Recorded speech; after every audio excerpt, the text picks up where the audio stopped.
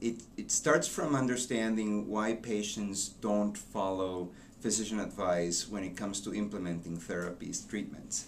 And there are two reasons why people sometimes do not take what we prescribe.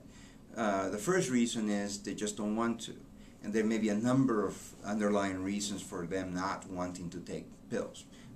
They may find them unnecessary, they may want to get better on their own, or they may want to use natural remedies, or they may just not trust that the pill will help them. And that's just a separate group. Another group of patients are working very hard at doing everything that we've told them will help them. And there comes a break point where everything that we've asked them to do, to include taking pills, monitoring their sugars, their blood pressure, their weight at home, coming to see us as well as other specialists and nurses and dietitian and other people that could provide them advice, doing all that takes so much time and effort that they just can't do it. They have to also be, family members and productive members of society. They have to work, they have to engage with other things, not just healthcare. And so it just gets to be too much for them to implement, to make it work. So they stop doing certain things. Now, what they stop doing may or may not be the most or least important part of their therapy. They may not have the information. And because patients usually don't like to disclose what they're not doing to their clinicians, clinicians oftentimes don't know that the patient has stopped some potentially important pill, for instance.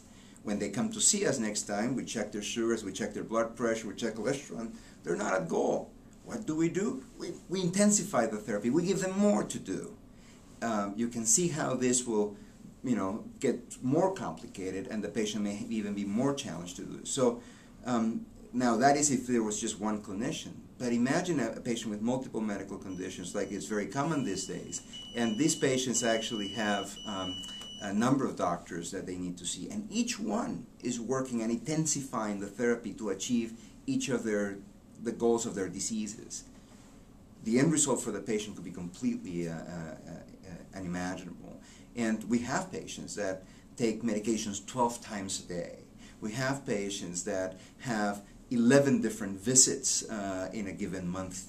And these patients are barely making it, and we need a different way of practicing medicine for them. So with my collaborators, what we've come up with is the idea of designing treatment programs for these patients around the patient's goals for healthcare. Do they want to live longer, feel better, live unhindered by the complications of their disease or of the treatments that we're giving them? And sometimes those goals go together and it's easy. Sometimes there's conflict. Feeling better may mean not being able to live longer, and vice versa.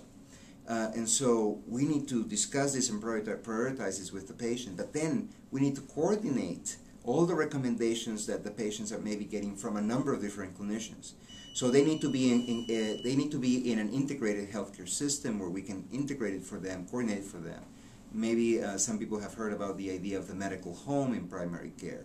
Well, that sort of idea will help us implement this and coordinate it for the patient. The idea will be to design treatments that achieve the goals of the patient to a good enough extent, and at the same time do it in a way that minimizes the burden of treatment for the patient, how much difficult it is for the patients to implement these treatments in their lives.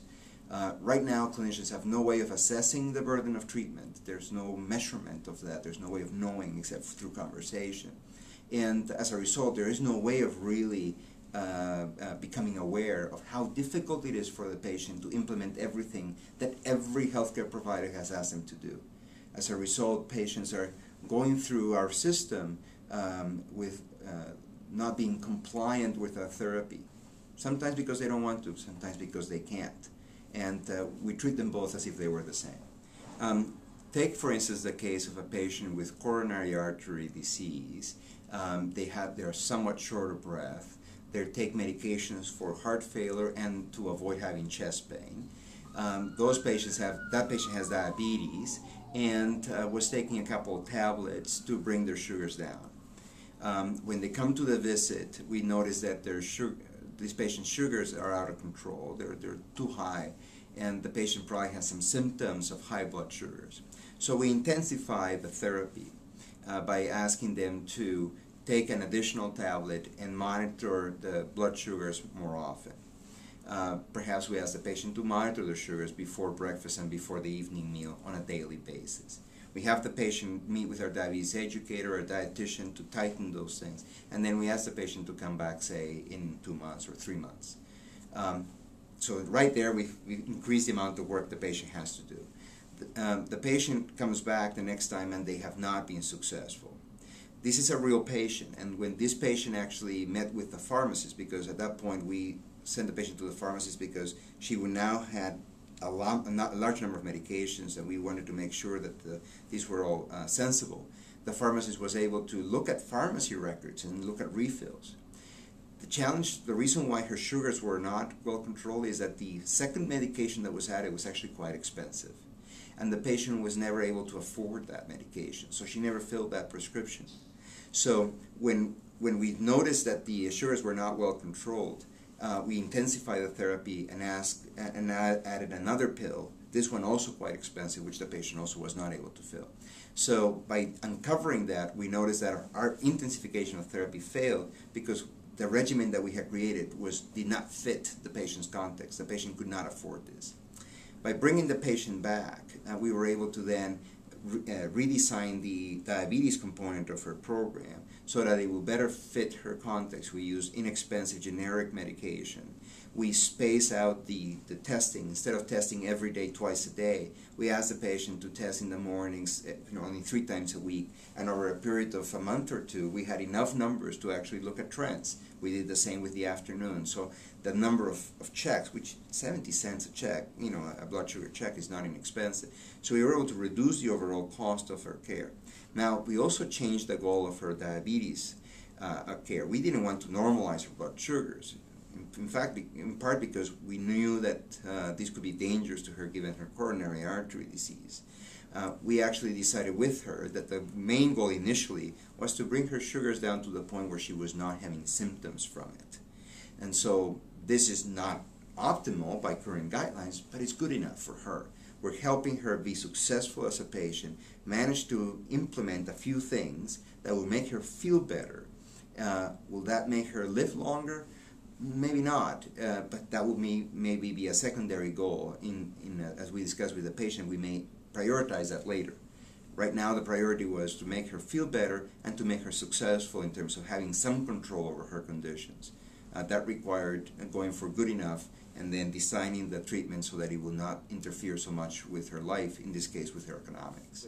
One of the reasons why this sounds counterintuitive is that the quality parameters have been decided and designed on a disease-by-disease basis. And they work okay if you only have 1 or 2 conditions. Once you start accumulating multiple conditions, these parameters become much more difficult to implement for the patient. So what sounds okay for that disease, when put together with all the other ones, becomes overwhelming.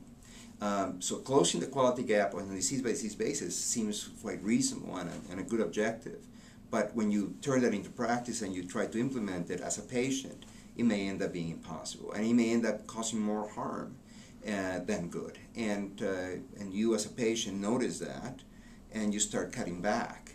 And now all of a sudden you are a non-compliant patient that is actually not helping your clinician look good at the time when the quality assessment comes along. What will make more sense is if our quality parameters were patient-centered in some way that needs to be determined. It's open for research, but we need to start defining quality through the patient's eyes and not through the disease standpoint. Once we do that, that conflict, I think, will disappear.